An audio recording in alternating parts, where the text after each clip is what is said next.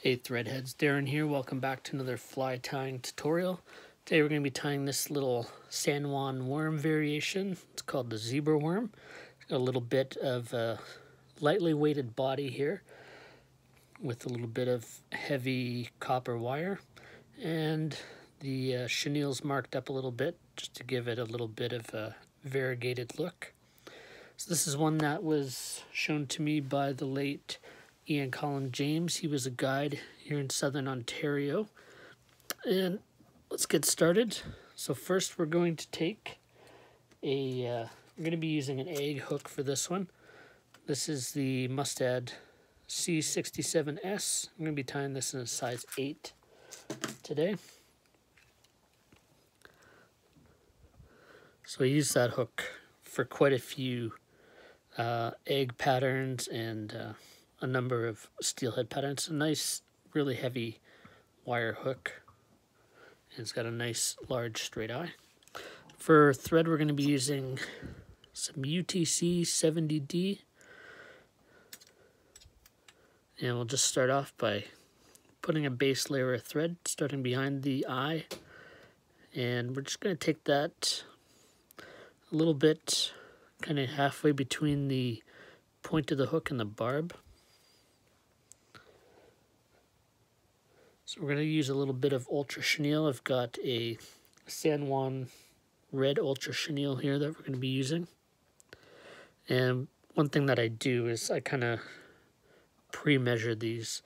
So I'll tie one to the length that I want it at, and then if I'm tying 5 or 6, I'll just kind of cut a bunch of lengths so I can kind of whip these off fairly quickly. Like I said, it's a fairly simple pattern. So you can tie these in just a couple minutes. So we're just going to bind that down. And if you stop there, it's basically your basic San Juan worm, but we're going to add a little bit more to this one. So we're going to be using some copper wire to add a little bit of weight here. And for this, I'm using the large size ultra wire. So cut a length off here, and we'll start by just kind of tying that in along the side of the shank here. You want to make sure you use quite a few wraps. If you pull that right now, it's going to come out. One thing that I have done is you can leave a tag in and fold it back, but one thing I want on this pattern is for it to be quite uniform in the body here. So we'll just tie that in. We'll add a little bit of head cement just to kind of get things a little bit more secure here. We're going to add to this a little bit later.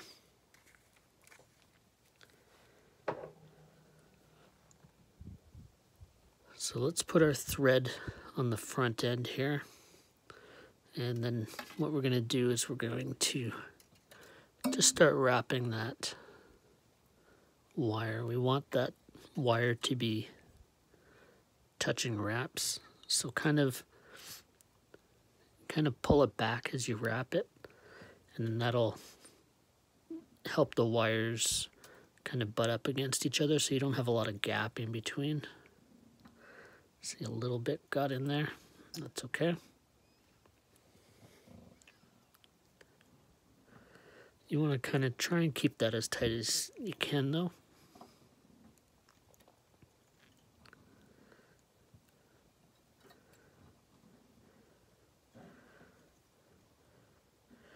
We're going to take it to there, and we're going to add a couple wraps just to catch that in.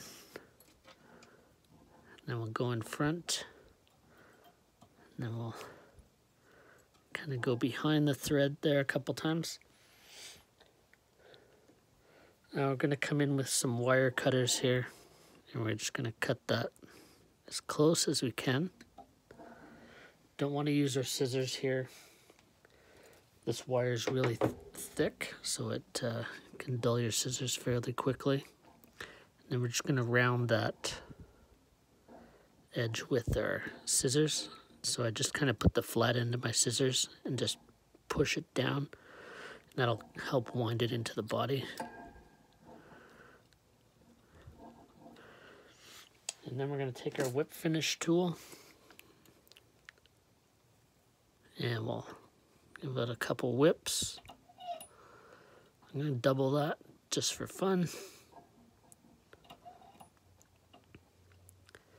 And we're going to give this body a little bit more durability. So I'm just going to take my bone dry and we're going to give that a quick coat. You want to get it on there a little more liberally than you would on just a regular head. Make sure you get those thread wraps there. If you don't have the bone dry resin, you probably want to add a coat or two of some head cement, something like Sally Hansen's Hard as Nails, something like that. So go ahead and cure that.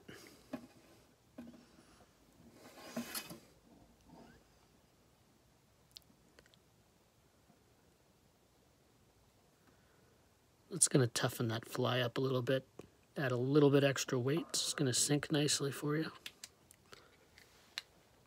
All right, for this next part, make sure you've got an adult in the room who's good with fire. So we're just going to take a lighter. We just want to singe the ends of these. So I just like to kind of hold that in place, light my fire, and just give it a couple quick kisses and get that nice taper look. For one in the back, I like to do the same.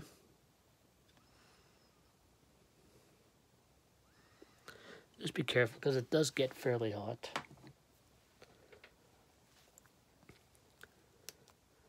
Alright, it's the last step in this fly.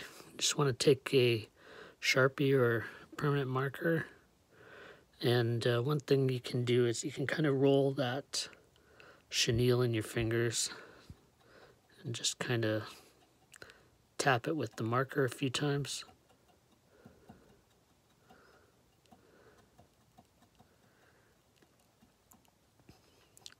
And I like to go all the way up to the end here and just give the back of that fly just a little bit of color as well.